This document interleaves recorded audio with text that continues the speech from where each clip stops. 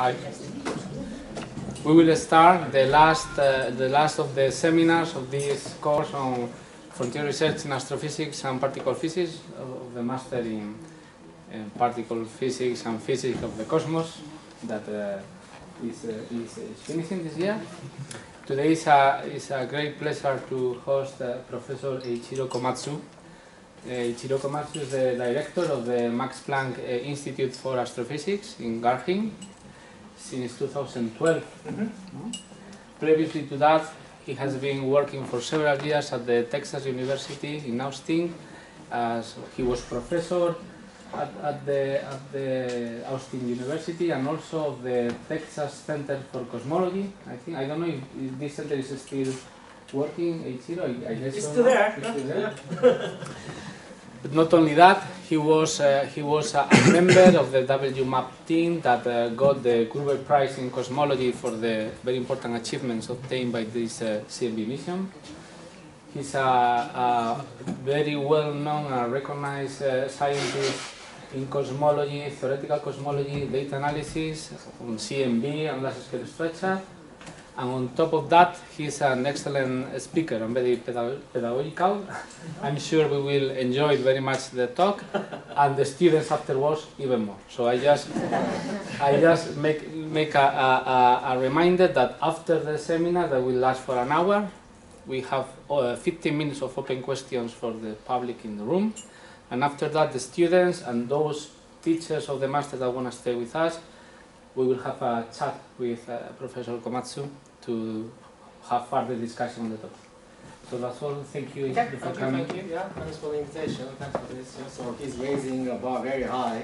So let me see if I can satisfy your expectation. I'm sure. So today's topic is this. So we have gravitational waves. So of course we can't see the gravitational waves. We try to visualize it by the motion of particles. So at the moment in this room, let's imagine that the gravitational waves are coming toward you, right? From the back side of the screen to you. Then we place the ring of particles. Then the motion of this important thing, there are two important things, actually three important things you can learn from this. One is the gravitational waves distort space perpendicular to the propagation of the wave. So the wave is transverse. Second, the distortion created by gravitational waves is area conserving. So they do not change volume, which means they do not generate the density fluctuation. And finally, they come in two polarization states. You can call them left and right-handed circular polarizations, or you can also think of this in terms of two linear polarization states, depending upon how you choose the basis. So I'm showing here two linearly polarized gravitational waves, and they always exist. They always coexist. Yeah? So these are the three things that are very important. Now, typically, I know that there was a seminar on gravitational wave already, and that was probably for the propagation of gravitational waves in the non-expanding universe. But we try to generalize that to the expanding universe. So let's start with the basics. We have this distance between 2 points in space.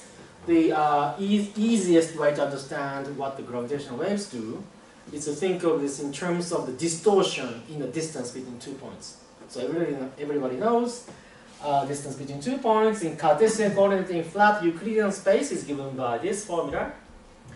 Then we let the space expand homogeneously and isotropically, so you have just multiplied the distance between 2 points in space by the uniform time-dependent coefficient, which we call scale factor. So this A increases monotonically.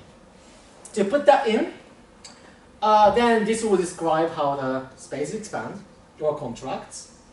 Then we write this dx squared plus dy squared plus dz squared in a fancy way using Kronecker's delta. So this is 1 for I equals j, 0 otherwise. So these two are just completely equal. I just wanted to write in a fancy way. Then we let the space curve by deviating from Kronecker delta to something else. Okay? And that's all. That's all we have to do. Okay? Then we ask Einstein to tell us how the curvature in space changes over time. You get an answer, you solve them, and you calculate observables, you measure them, compare to theory, you're done. Okay? Easy. So this is the 3x3 symmetric matrix, which has 6 components. But the real degrees of freedom of gravitational waves, as I told you, is 2 linear polarization states. So how do we go from one to the other? First of all, this wave is transverse. So the distortion in space is perpendicular to the propagation direction, in which case I would say it's k vector. So k vector times the Hij coefficients summed over i's should be 0. This will give you 3 conditions, because there are 3 j's, yeah? Okay? It's a free index, there are 3 j's, so this will give you 3 conditions. Then this is area conserving distortion in space. So the determinant of the distance between 2 points is unchanged, which means this Hii, this trace of Hij is 0. Therefore, this is one condition. So you have 4 conditions, 6 components, minus 4 conditions is 2 independent dynamical degrees of freedom. Okay? So you get 2 polarization out of that. Then you choose the coordinate such that the propagation direction is pointing in a z direction. So third axis. Then the most generic way to write that kind of situation, so you have x and y on which particles are moving. There's no motion of particles in z direction. Okay? Then that's it. So you have the trace, which is 0, and it's a symmetric matrix, and you have 2 degrees of freedom. That's it. Okay? So we call this plus mode, and you call this x mode. Of course, when you rotate the coordinates by 45 degrees, x becomes plus, plus becomes x. But the important thing is that so which one is cross and which one is plus depends on coordinates. But the fact that these 2 states coexist is a coordinate independent statement. Right? So that's a very important thing to know.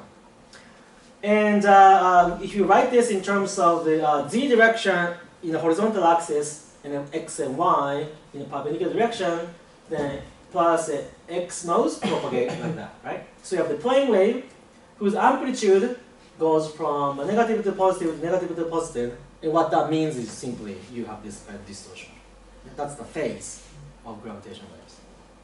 All right, so let's try to see how these Hij depends on the time. Then there, you just have to go to the Einstein's equation, then write it down in terms of Hij, and put this conditions that it's transverse and traceless. Then you just arrive at this, which is nothing but essentially the wave equation. If you ignore this second term here, k is a wave vector, wave number, square, so this is just a second spatial derivative. For plane wave, it's just k squared. So if you look at this, it's just a wave equation. So indeed, gravitational waves are waves, as promised, sourced by the matter. The Tij represents the matter in pressure and the viscosity and everything, all the properties of the matter. But there's this thing here, which looks like a friction term because it's proportional to Hij dot. So this is going to do something. This will modify the evolution of gravitational waves. It will deviate from a simple harmonic oscillator. And all expansion does is that. And also it stretches space, therefore the wave number also changes. Namely, so this k over a is the physical wave number, and as the universe expands, physical wave number is proportional to 1 over a, which means if you have one wave number gets smaller and smaller and smaller, which means wavelengths gets longer and longer and longer, right? So wavelengths of gravitational waves get stretched as the universe expands. All of this, just you don't have to think, is just take this space-time coordinate and then space-time distance, then you plug this into the Einstein's equation, you get this automatically. Okay, so what does it do? So this, you can actually plug this into the Mathematica and let it solve, you can get an analytic solution, but that's not very illuminating. So let me try to do it a more intuitive way. Let's see, so in expanding universe, space gets multiplied by scale factor, but time is not. Space expands, but time doesn't necessarily expand, right? So there's asymmetry between time and space, which makes this equation somewhat complicated. Therefore, let's try to define the conformal time such that both space and time gets multiplied by the same factor of A. This conformal time is by no means the physical time, it's not. It's some time that you just don't understand. But it makes mathematics transparent. And it makes more physical, more contact with the flat space Minkowski kind of equations that you are more familiar with. So replace time derivative by conformal time derivative, then you get that. Okay, so 3 became 2. Okay? And then you eliminate this a square, because whole thing will get multiplied by 1 over a square. You cancel a square by multiplying both sides by a square. Then just k square, which is wonderful. Then you have a square on the right hand side. Okay, so these primes are now conformal time derivatives. It still looks kind of, so we eliminated successfully a square here, but this thing is still kind of bothering. So let's do the following. I define a new quantity, which is Hij times A. Why? I don't know. I'll just do it. But there's a beautiful reason behind this, and I'll try to explain that later. But for now, it's just a trick. Then you eliminate the second term, and you get new term here. But now you just eliminated the friction term. So now suddenly it becomes a very, very harmonic oscillator looking thing. It's just that you have new term a double dot over a double prime over here. Okay? Now, let me try to write this down in a more sort of, intuitive way. So I define the mass square, which is minus a double prime over a. I just write it, you know? Then this equation becomes like this. Now this equation suddenly looks like a harmonic oscillator with a mass. But the mass is time dependent. It's a time dependent harmonic oscillator. That's the gravitational wave in an expanding universe.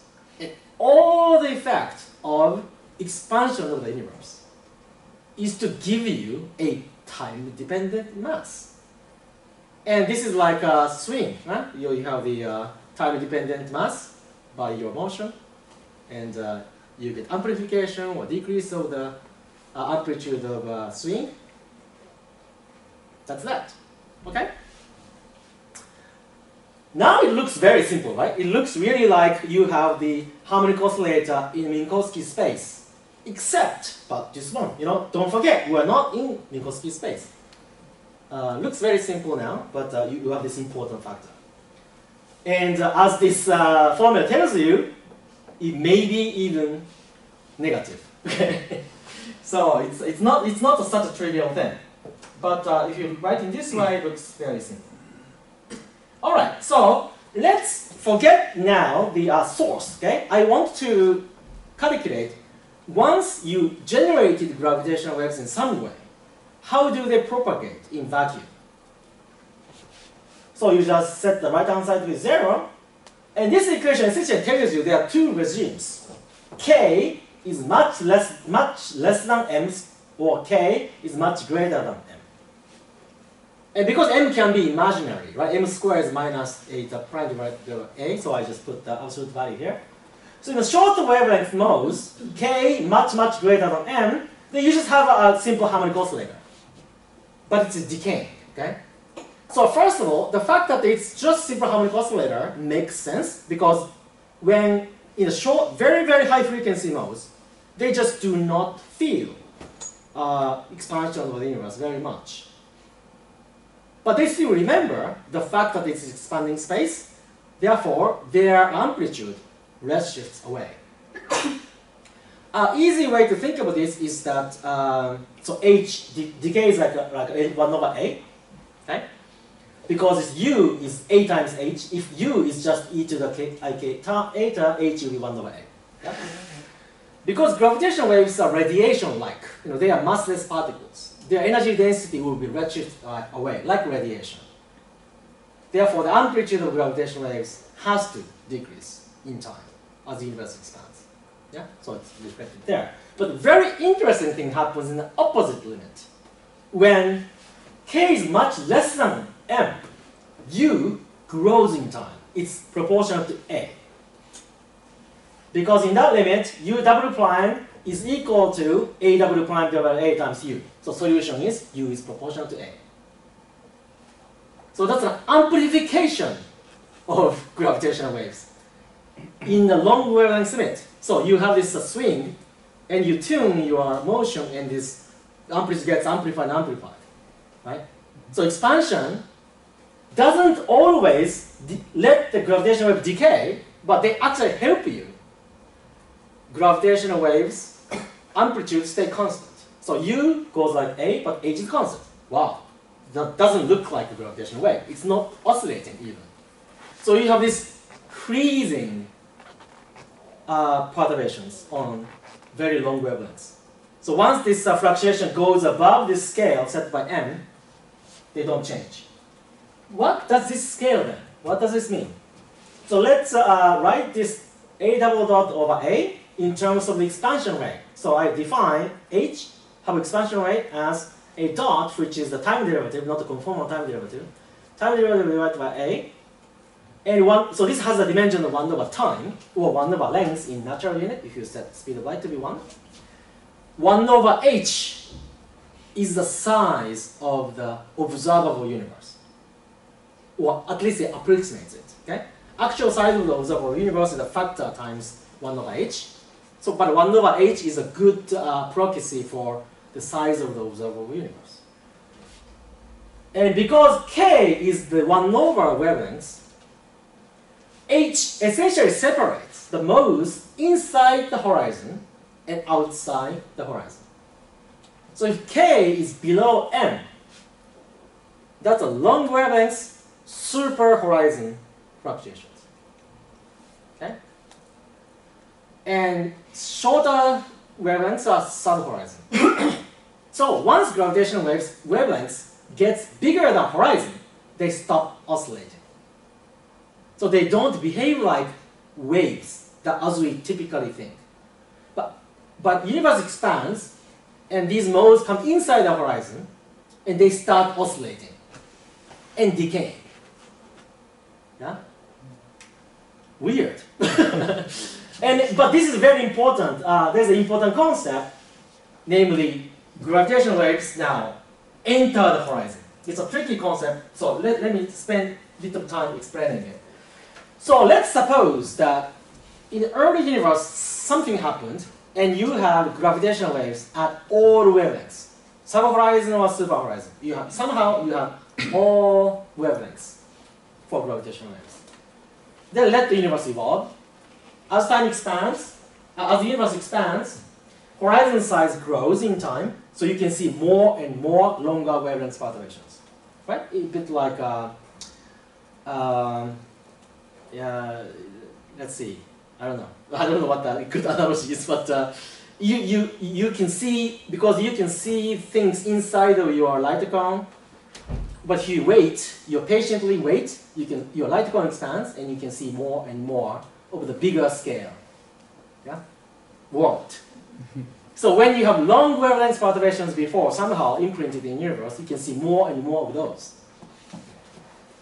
And so the vertical axis is the physical wavelengths of fluctuations. For example, and this is today. So this is 10 gigaparsec today, 1 gigaparsec today, 1 megaparsec today. And this is the size of the horizon. Okay?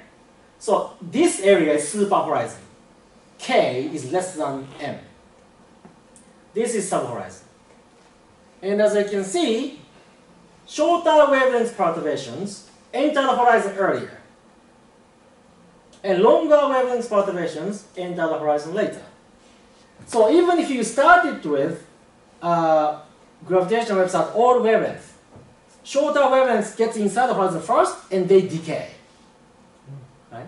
And longer wavelengths get inside the horizon later, so they preserve more initial conditions. Right? So this long wavelength gravitational waves remembers the initial condition. So this gives you the window into probing the physics of the early universe using the gravitational waves. All thanks to this fact that the gravitational waves stay constant.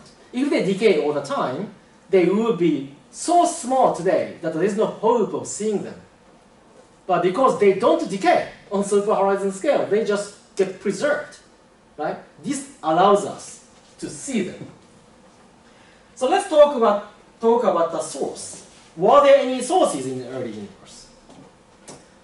We don't really know because we haven't seen them yet. But yes, in the sense that there are many papers. And universe is big. As long as you don't violate energy conservation, momentum conservation, anything that's possible is possible. So I'm sure that there are lots of sources in our universe producing gravitational waves. It doesn't mean that we can see them, but I'm sure there are tons of sources there.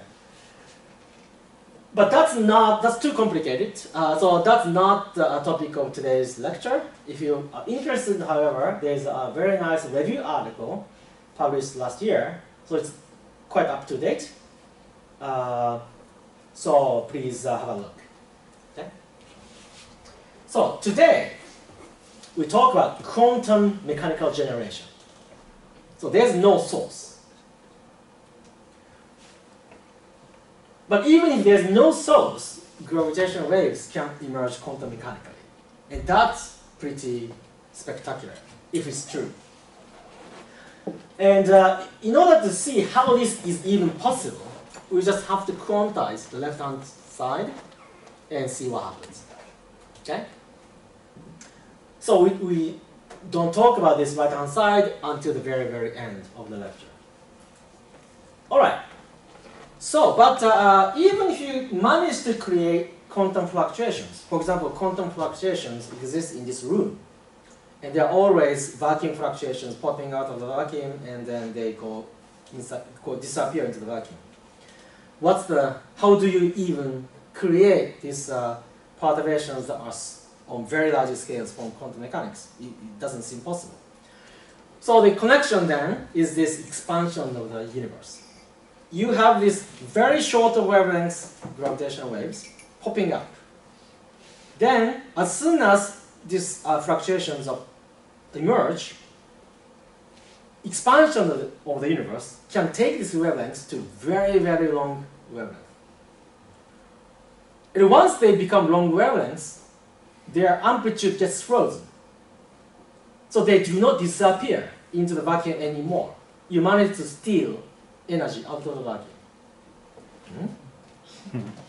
Weird. But this can happen. And to do this, you need this cosmic inflation. Namely, you have the very rapid period of a very rapid expansion. You have a brief period of a very rapid expansion, which takes, basically you have this scale factor, which is increasing with acceleration. So by definition, second time derivative of A should be positive. I can write down a double dot over A in terms of H, expansion rate. So this is the exact formula. This has to be greater than 0.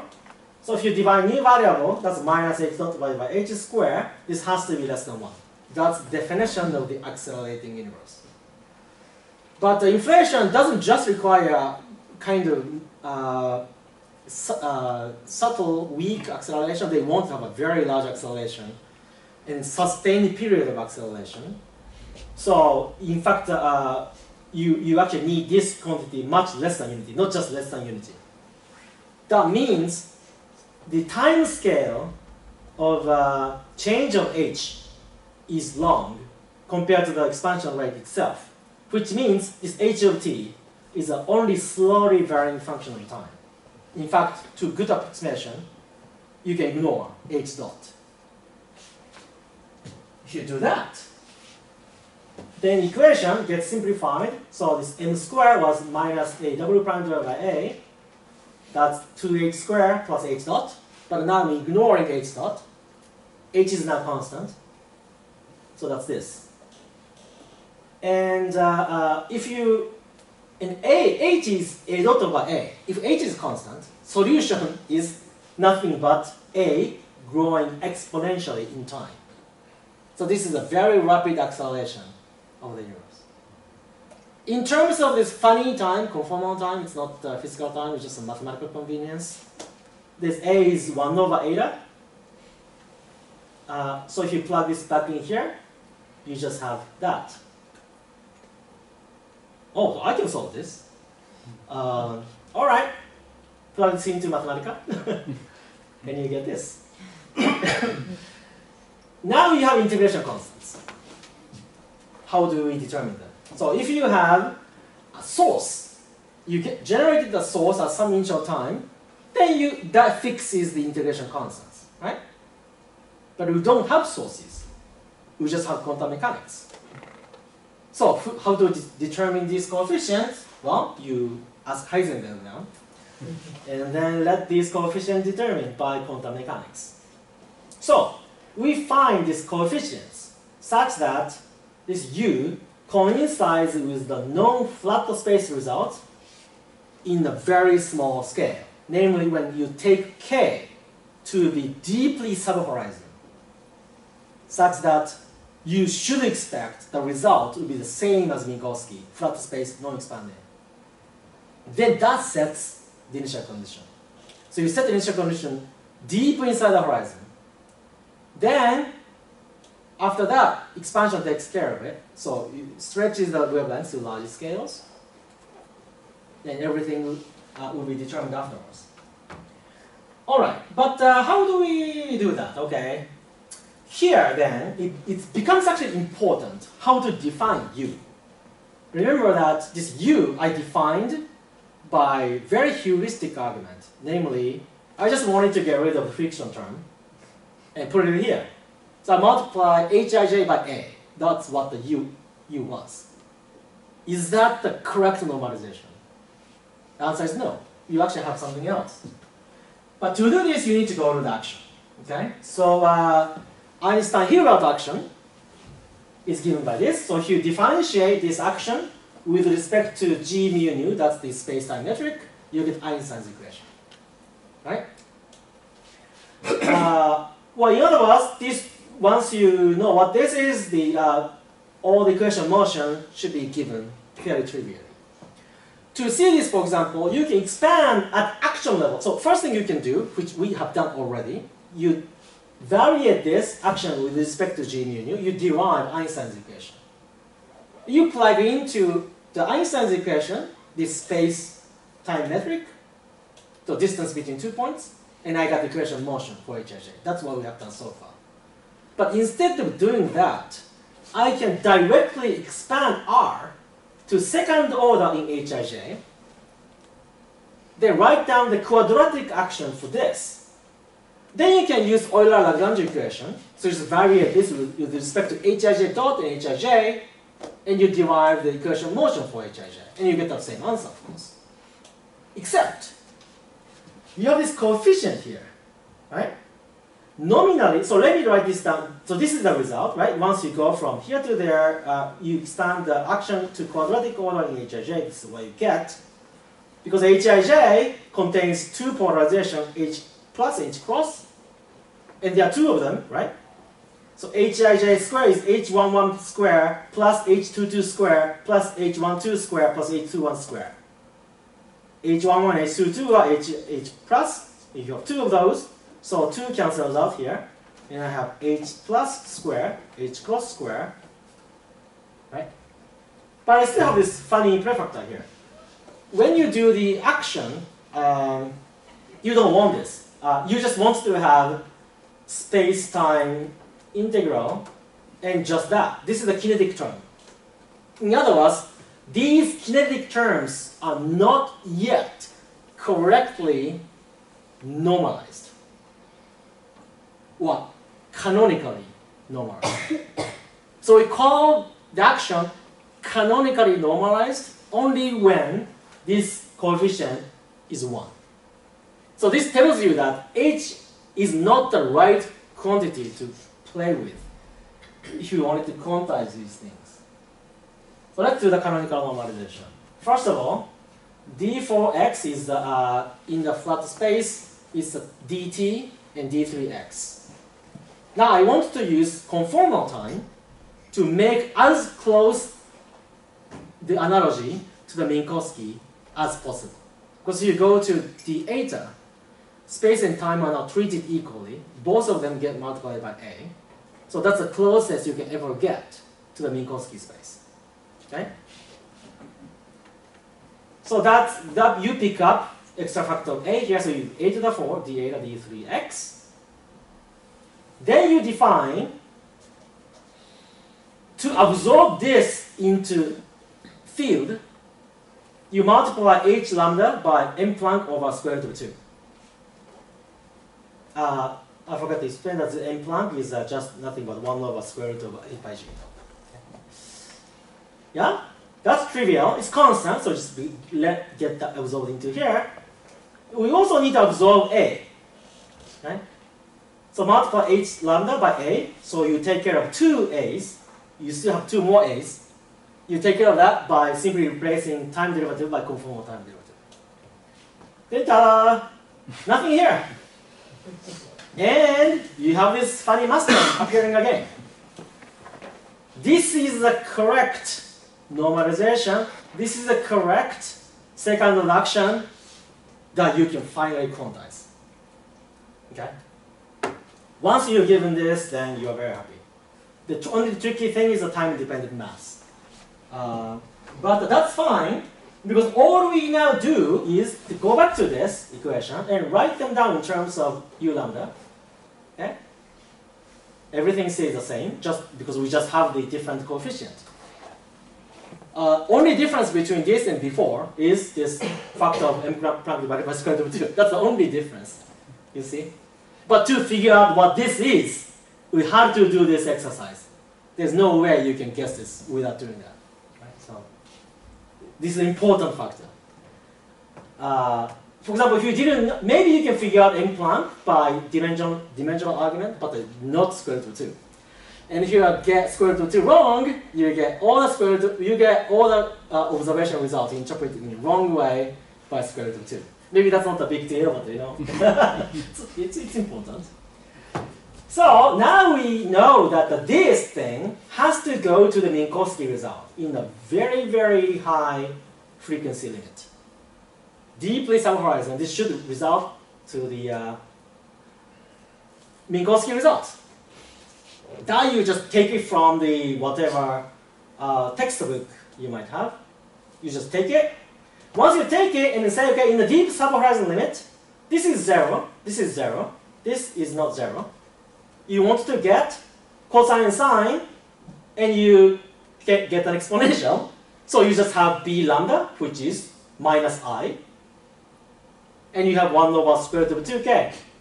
Oh, easy. That's the normalization. Then that's the final result.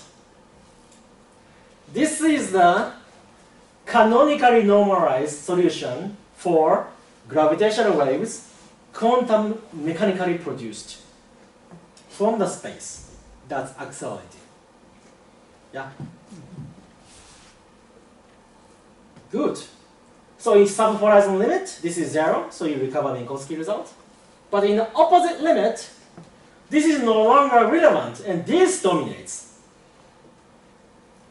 So suddenly, your mode functions deviate very strongly from the vacuum result in sub-horizon. From observers outside, it looks like a particle production. So this is a particle production by the expanding space. First person who discovered this is Leonard Parker, who did not do this in this accelerating space, but he did discover that this funny thing happens. Then Leonard Grishchuk discovered that this applies to gravitational waves as well. It's 1974. He called this non-adiabatic amplification of gravitational waves. People sort of received it with suspicion because it just doesn't seem right. But then Stravinsky also derived it in 1979, and a number of other people derived it, and now we know this is the right way to do calculations. Well, maybe not. We should see it in our experiments, right? All right, so let's take this super horizon limit. That, right? So you drop this term and you'll take this one. Okay? But this U is not really gravitational waves. You have spanning factor of A and n Planck over 2 and stuff. So let's use this to rewrite this. Then you get H, that's this. So, H, little h is big H. That's the amplitude of gravitational wave on super horizon scale. Yeah? That's the most important result. Okay?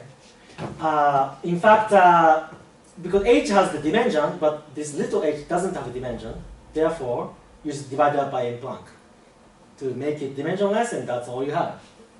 The result looks very simple, but calculation was also similarly simple, but it's not always too trivial.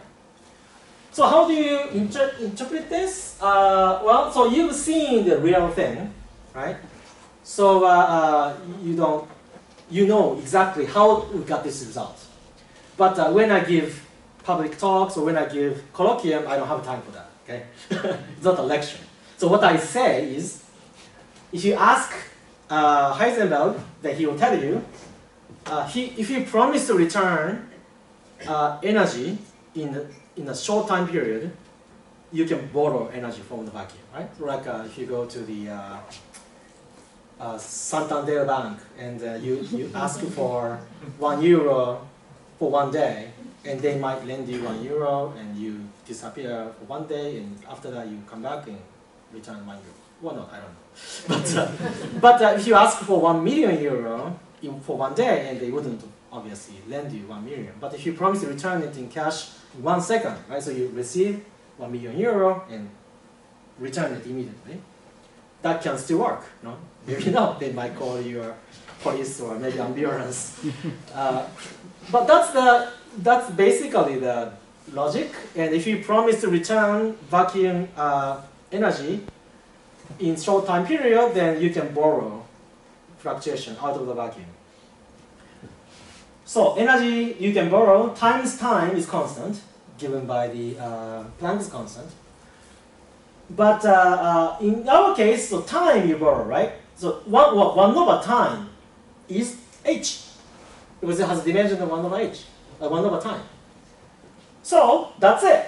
Essentially, the amplitude of fluctuation you can get from the vacuum is proportional to h. Very, very naive argument, but it gives us the right answer. There you go. Okay. Now, the key result. Inflation is not an instantaneous process. Inflation actually lasts for some period.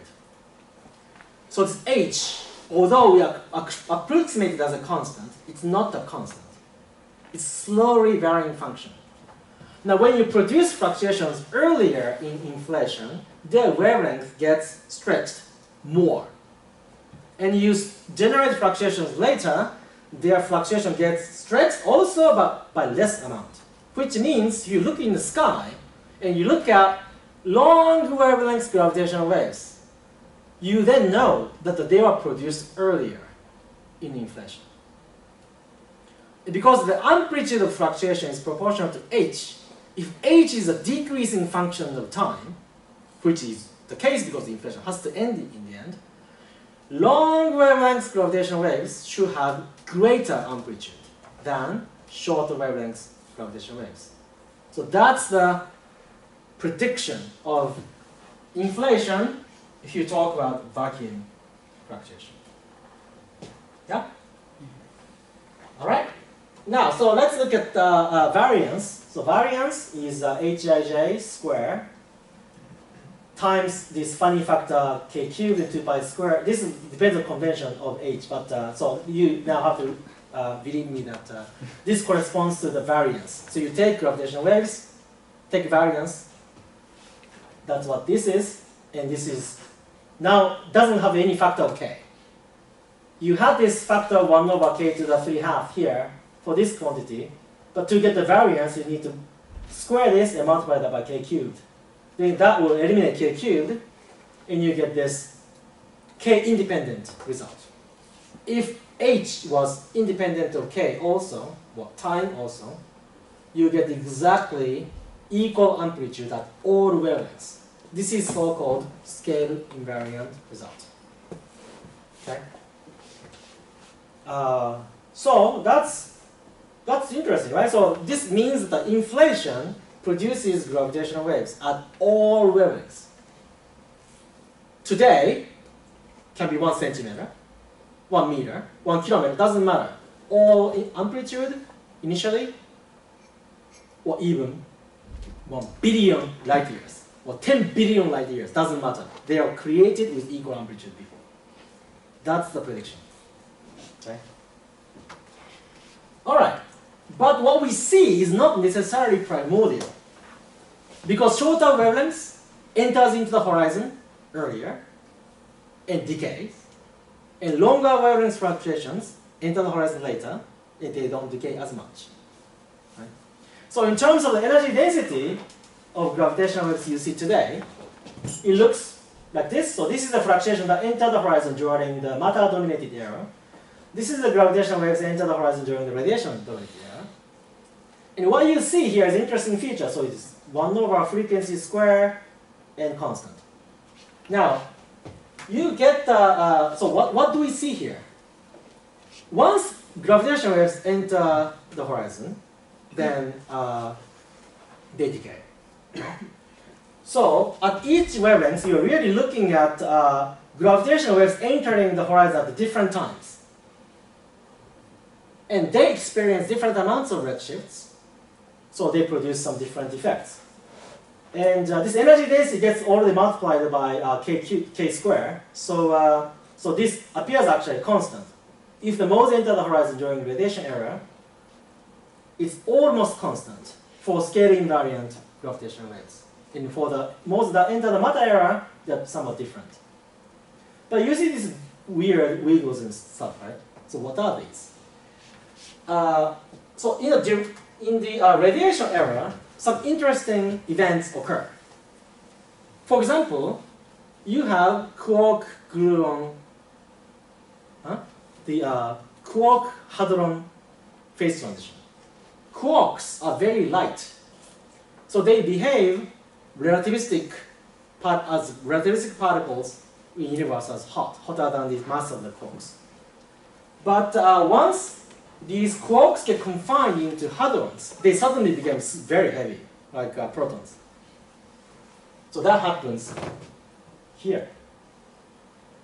When that happens, suddenly you have a disappearance of relativistic particles.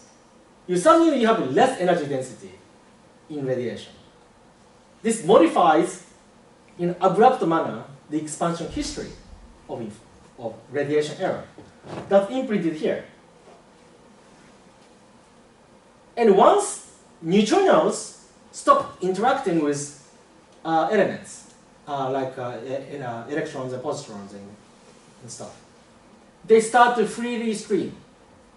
And they create viscosity for gravitational waves, and gravitational waves are damped. So you get less amplitude after that. This is the neutrino free streaming time, and after that, you get damping. You get damping, but then if you increase again, what is this? That's when positron and electrons combine and then positrons and electrons disappear. And you have only tiny fraction of positrons and electrons as electrons later.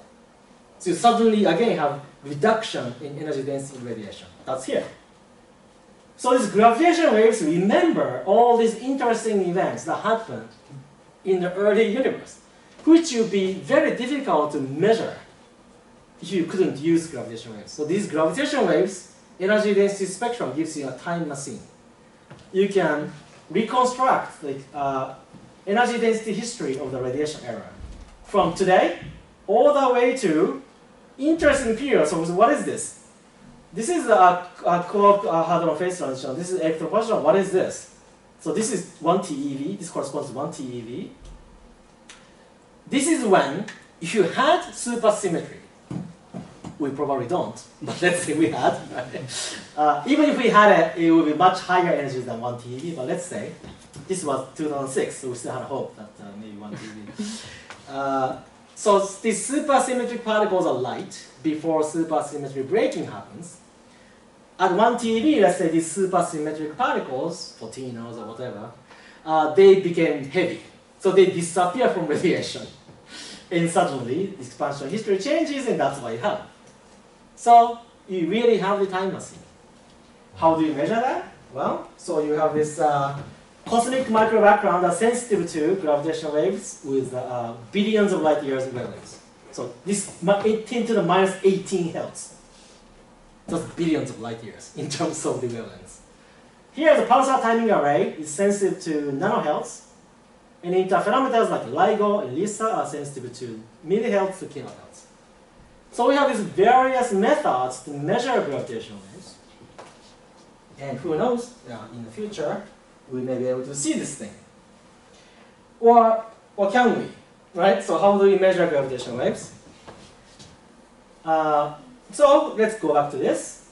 You have gravitational waves coming toward you, and you have ring of particles going like that. So let's have laser interferometer. So you have a mirror here, which can split the beam splitter. You split the laser into two directions, and these lasers come back after being reflected by mirrors. And you tune the initial phase of these lasers such that when they come back and recombine, crests and troughs of laser light will cancel, so you get no signal. So that's your initial condition, initial configuration. Gravitational waves pass by and stretch space. So then distance between mirrors will be different, like that.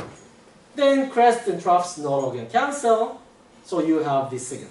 So that's how LIGO detected gravitational waves from binary black holes. But because you're constrained to the size of the Earth, wavelengths of gravitational waves you can detect in this way is limited by that. So essentially the wavelength has to be few thousand kilometers in order for LIGO to see it. If you go to LISA, their baseline is 1 million kilometers, so you're sensitive to longer wavelength fluctuations. But I hope it's clear to you now that if you wanted to ever detect gravitational waves with billions of light years of wavelength, you just cannot do this way. You have to seek some alternative way. So you use the universe as a detector. So imagine that you have the homogeneous and isotropic radiation field in the universe, like cosmic microwave background. We have that, right? We have a uniform homogeneous radiation background, CMB. Then let gravitational waves propagate. Then as they stretch space, light wavelengths gets stretched also. And because it's a black body spectrum, if you stretch space, you stretch the wavelengths, that means that the photons get slightly colder. So if you put electron here, this electron will see colder photons coming from this way, and hot electrons coming from that way, simply because of the changing wavelengths due to the expansion of space. And now let's imagine that photons come from hot regions and get scattered by this electron, and light is coming toward you. And how do you see the light? Then you see polarization. Why? So let's look at the car. So when you have the sunlight that's coming from the above and gets reflected by the windshield, it's horizontally polarized. We know that because if you buy a polarized sunglass, or you can go to the ocean. It's more appropriate here, actually, I realize. You get the sunlight coming from above and gets reflected by the surface of the ocean. The polarization is horizontal. If you have the polarized sunglass that transmits only the vertical polarization, but not the horizontal, then you can see through the car. So if you bring these sunglasses to the ocean, then you can see through the ocean. Yeah? But necessary and sufficient condition to produce polarization, like this one, is the scattering, or reflection in this case, and anisotropic incoming light. You need to have a situation where light is coming from only one side. But in the universe, there's no preferred direction. There's no direction, which is important, right? But indeed, locally you can have it. Globally you cannot have preferred direction, but locally you can have it. Locally, around this one electron, you see hot photons coming from above, photons coming from the below, but cold photons side. So they can produce locally anisotropic radiation field. Then polarization. Yeah? That's how you produce polarization. Then you can define so-called E and B mode polarization depending upon what the direction of polarization is relative to the direction of the change of polarization. So in this way, polarization changes, so start decreasing, goes to zero, flip sign, increases, decreases, zero, flip sign. So this is a plane wave change in the amplitude of polarization. In this case, direction of the change, or wave number, is perpendicular to the direction of the polarization, or perpendicular or parallel to the direction of the polarization. That's called E mode. This is called B mode. Okay, so 45-degree tilted. And they are very much distinguishable because they have different parity. So E mode, if you look into the mirror, they don't change. But the B mode, if you look into the mirror, they flip the sign. So it's a very, very easy to distinguish between them. You can measure, in other words, this E and B modes once you have polarization maps of the cosmic micro background. All right, so how does gravitational wave produce that? So as gravitational waves propagate, okay, you generate from the electron in the middle, electron C is hot, hot, and cold, cold. So gravitational waves are now going this way, okay? So when the gravitational wave is stretching space in this way, I'm an electron, I see cold, cold, and hot, and hot. So you get polarization in this way. Okay? So plane wave, gravitational waves propagating in front of you, this way. This will be the polarization pattern that's associated with it. That's E mode. But remember, gravitational waves have two polarization. If you have cross modes, you dot. That's B mode. Oh, okay. So then you have the almost equal amplitude of E and B modes, but not quite the same. It turns out the B mode polarization is a little bit smaller than E mode polarization on small angular scales. The reason is that when you have now, I'm an observer sitting at the center of this sphere, and gravitational waves are propagating from bottom to up, and I'm seeing the pattern of polarization generated by plane wave gravitational waves on the sky. And because these gravitational waves are printed on the lasso scattering surface, right, when the photons lasso scatter, remember you need scattering to produce polarization. So this scattering occurred many, many years ago, redshift 2000. So that's the sphere. You project gravitational wave on there, and because gravitational waves change the space only in the perpendicular direction, only on xy plane, you change the temperature. For example, if you look at this one, so white means hot, so electron sitting in the middle. Electron sees hot from here, hot from there, cold from there, cold from there. So electron will see something like this around it.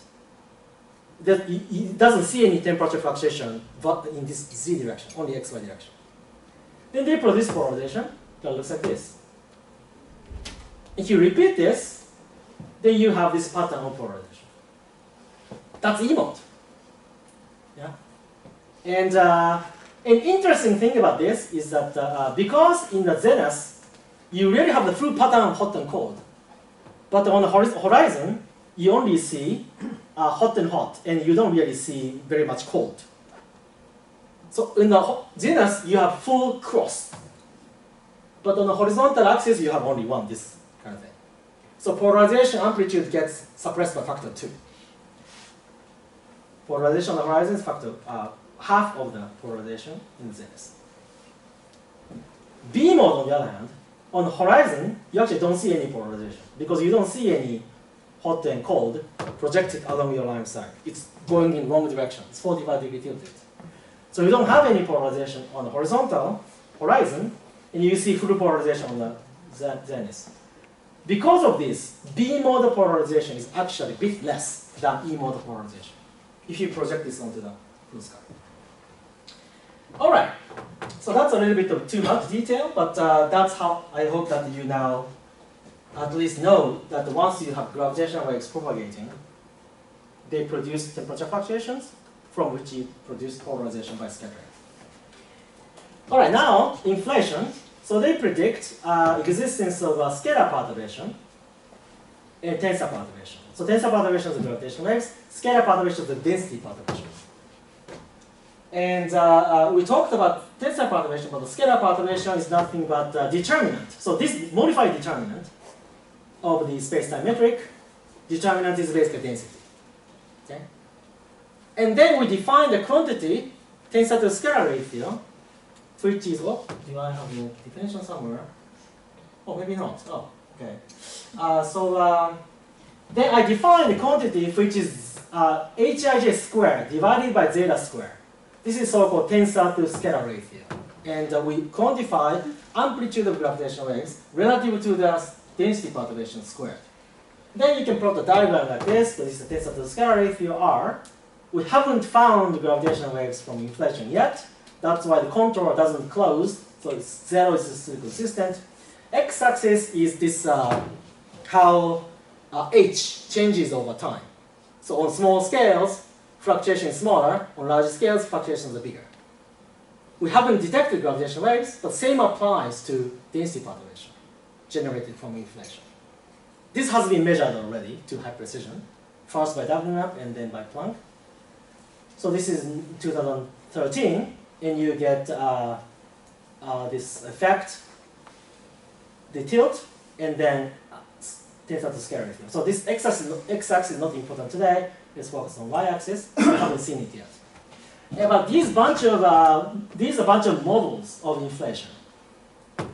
And for example, when I was a master student, I was learning in class that this lambda 5 to the 4th model, which looks like a Higgs potential, is the most natural, well-motivated inflation model, which we ruled out in 2007.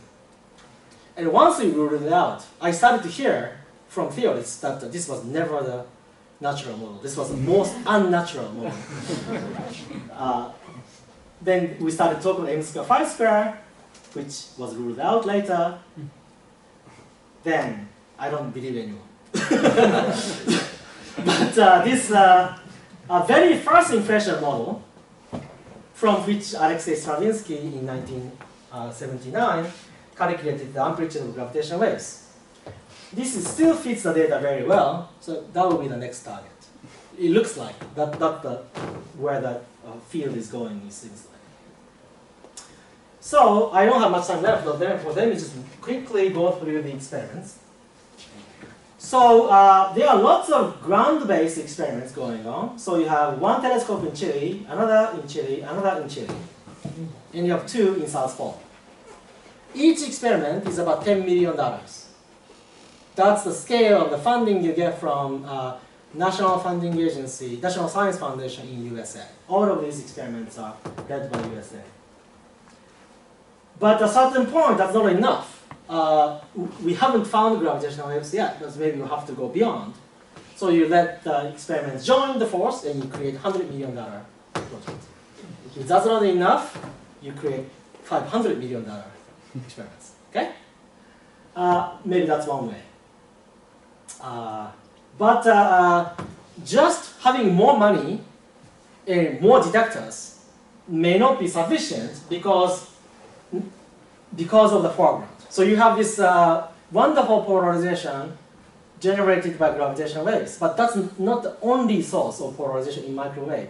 Our own galaxy emits light, and they also get polarization. So you have to make sure that you can distinguish between cosmic microbackground and, for example, dust and synchrotron radiation. You need a wide frequency coverage, and for that, you maybe need a different kind of telescope. For example, this is the polarized intensity in terms of the so-called antenna temperature. This is the frequency. So in this unit, CMB is roughly constant, independent of frequency and decays as you go to higher frequencies. Dust grows as nu to the 1.6 power, and synchrotron goes like 1 over nu cubed. So you need to have a wide frequency coverage to distinguish between dust, synchrotron, and CMB. All the CMB experiments stop at 250 gigahertz, or if you're lucky, maybe 270. But that's not enough. You actually have to have these higher frequencies. But all the existing CMB experiments don't measure them, because they are on the site where the atmosphere may be too thick to allow them to transmit. But if you go to essentially the Mars on Earth, this is the closest that you can get to the Mars on Earth. That's a Cerro Chaslan Atoll in Chile, 5,600 meters. For comparison, ALMA and other CMB experiments are 5,200 meter site. This 400 meter actually makes a difference in terms of the water vapor thickness. So if you have that, then you can actually get good transparency at 400 gigahertz. So this CCAP telescope is a 6-meter telescope, and it's a Cornell University German consortium and Canadian consortium, and we'll try to do this very detailed measurement of the dust polarization to help other CMB experiments clean their dust. To achieve a good measurement of the tensor to scale ratio, and why Germany? Because they create good telescopes. When it comes down to steel, you just go to Germany and ask them to create a steel, or do something with steel to create a wonderful telescope. All right, so telescope is given. Telescope is funded, they are building it now, so that's wonderful. And in fact, Americans, this $100 million mission, liked it so much, liked this telescope so much that they started to copy it, and then, but once it's copied, the direction it's seeing is now reverse, and there's no logo of a German company anymore. I think they should keep it. So the idea is that this vertex antenna technique, the German company will produce telescope for both collaborations. And who knows, maybe we'll put it in the South Pole too. And that will be the CMB stage 4. So that could be another option. And to have even more frequency coverage, you go to space. So that's the LightWard mission. It's JAXA-led, and there's a participation from USA, Canada, and Europe. And this is a satellite mission dedicated to polarization. It's essentially the next generation CMB satellite after Planck. We have a few thousand kilometers in space. And we have been saying that we proposed this mission to JAXA, and the target launched it in 2027. But I'm very happy to tell you that now it's been selected. So on May 21st, JAXA has chosen LightBird as the next mission, so we go to L2, okay, Lagrange 2 point. And so we have, so target tensor to scale ratio will be 100 times better than what we have now, okay? And we have 15 bands, so lots of bands, 40 gigahertz to 400 gigahertz to make sure that we can clean dust and synchrotron.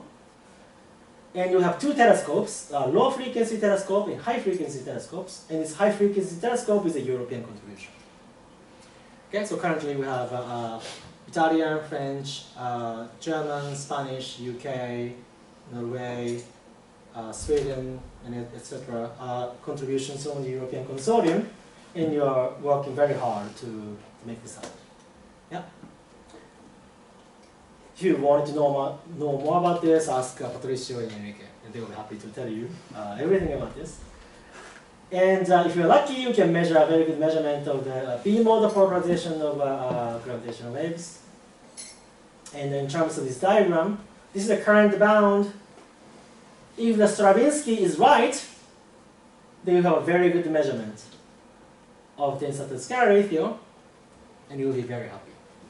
If nature is cruel and the tensor to scalar ratio turns out to be much smaller than 10 to the minus 3, this will be the bound, which is 100 times better than the current bound. So it's worth doing this. So final remark, we talked a lot about vacuum fluctuation. We didn't talk about right-hand side. But is it justifiable to ignore this completely in inflation? We don't know, but maybe not. And if you wanted to know about the impact of this on gravitational waves, read them. And let me just give you one spoiler, namely, if you had a vacuum fluctuation, energy density spectrum of gravitational wave would be this. But if you had matter source, you get that. And suddenly it becomes quite interesting for direct detection experiments. With inflation, you cannot do this way, because this means that the h, this expansion rate, increases over time, which is not possible. But this has nothing to do with vacuum fluctuations of space-time, the kind we talked about. This is produced by matter fluctuations. So you don't have to obey this constraint that this amplitude has to decay over frequency. So this is one consequence. And there's lots to be done here. So I'll stop here. Thank you very much.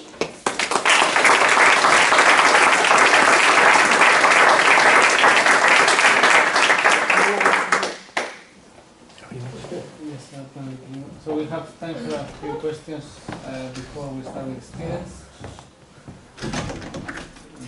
Yes, person, please. Hi.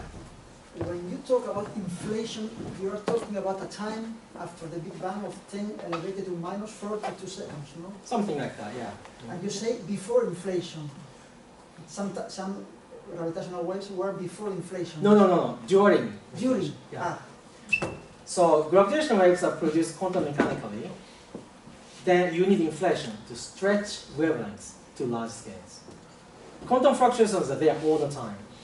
But you need inflation just to stretch the wavelength to macroscopic scales. And you are speaking 10 to the minus 42 seconds. Well, 36 or something like that order. Okay. 36, 34, 32, yeah. Of that order.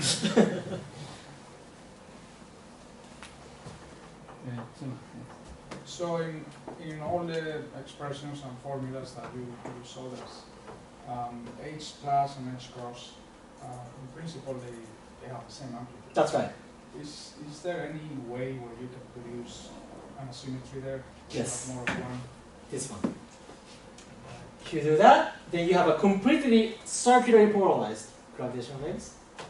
And here, in fact, these gravitational waves I plotted here are completely circularly polarized. You're either right-handed or left-handed.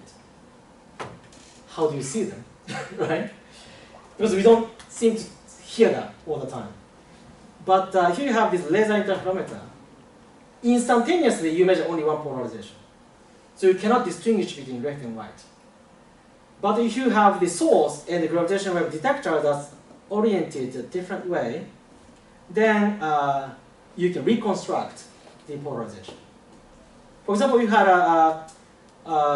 let's say, binary black hole merger, and you observe it from different location with different orientation, or you have some repeated source like a neutron star binary merger. Well, that's also pretty short, yeah. But anyway, let's imagine that you have some long-lasting gravitational wave source. Then, even if you had one detector, because over time, due to the Earth's rotation, orientation of this detector with respect to source changes, then you can reconstruct the polarization this way. So therefore, you can distinguish between left and right. But we're talking about stochastic background.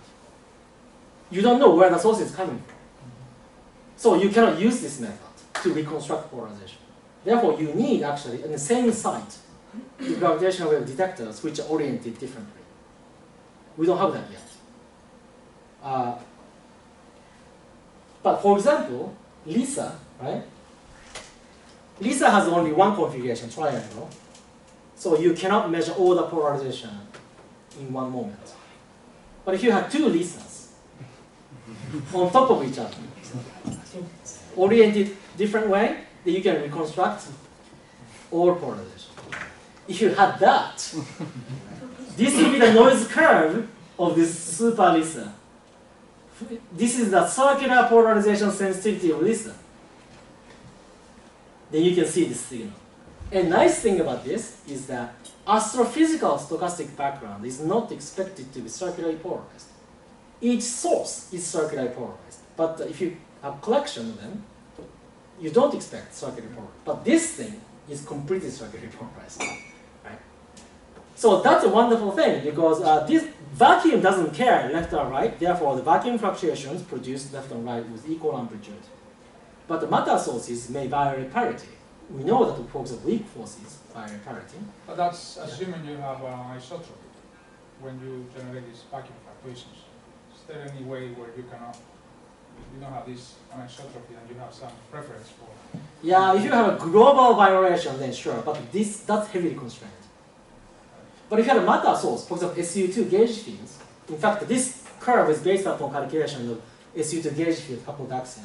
They violate parity in the same way that weak interactions violate parity. Then you get completely circular polarized gravitational waves. So that's very exciting. So this matter source, for the readers you should see these papers, but this matter source can do very interesting thing. Vacuum fluctuation, left-hand side, can give you scale invariant, Gaussian, parity even gravitational waves. You have a matter source, you have completely scale dependent gravitational waves, completely non-Gaussian gravitational waves, and completely circularly polarized gravitational waves. So you can then really learn, if you detected that, you can learn tremendous amount of particle physics during inflation. And frankly, to me, that's even more exciting than seeing the vacuum fluctuation. Because vacuum fluctuation, it's nice to see, but you can't really learn so much about inflation. But if you know particle contents, that gives you much more information. Yeah. So I think distinguishing between the two would be, I think, very important once we see the gravitational waves. Yes.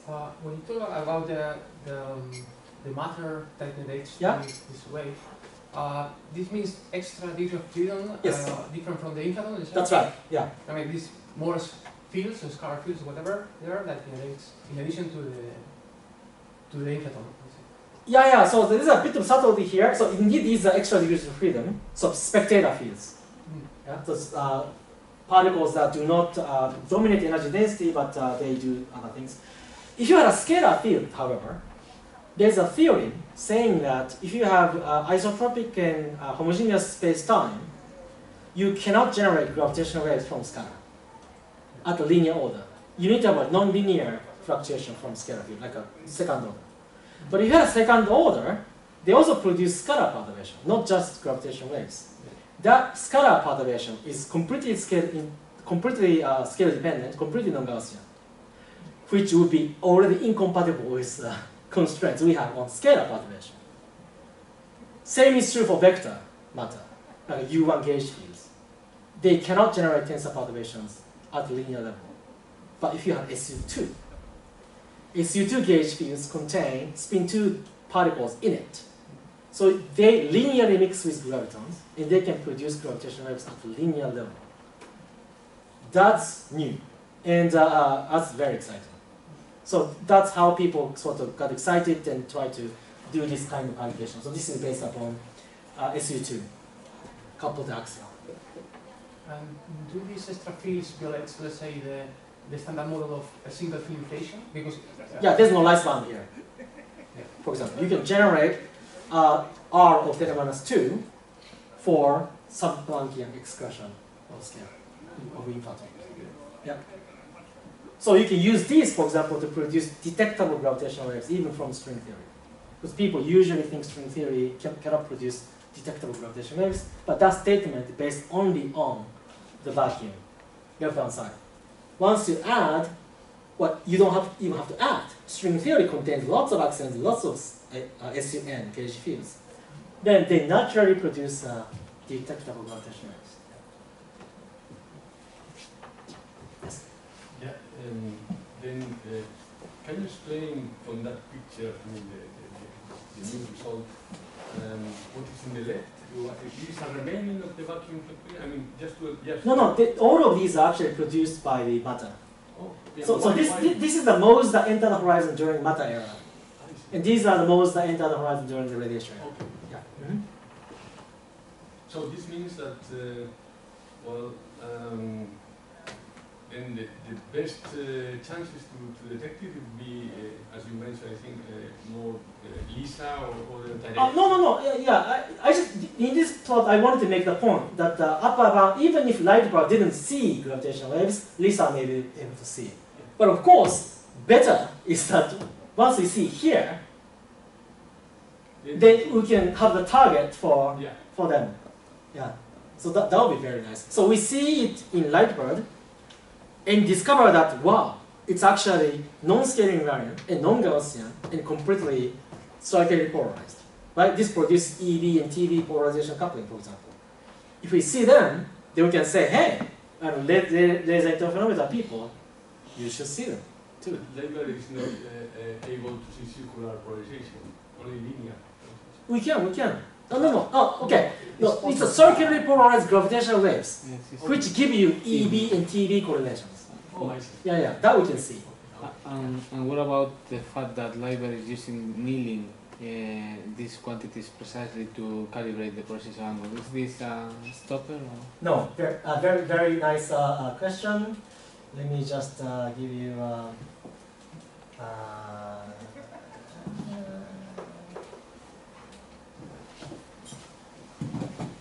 So these are EV polarization generated by tensor perturbations, whose TB correlation shape is completely different from the TE from scalars.